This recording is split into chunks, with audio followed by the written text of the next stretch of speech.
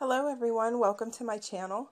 If you're new here, I would really appreciate it if you would subscribe and give me a like. And if you're returning, welcome back.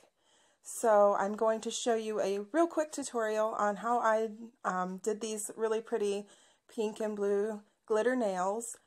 And they didn't turn out exactly the way I wanted, but I was just kind of experimenting because I haven't done much with glitter before and my gel. So they ended up being a little thicker than I'd like, but they still turned out really pretty. So I hope you guys enjoy. Real quick, the products that I'm using, this is just a glitter mix that I made myself, the blue and purple.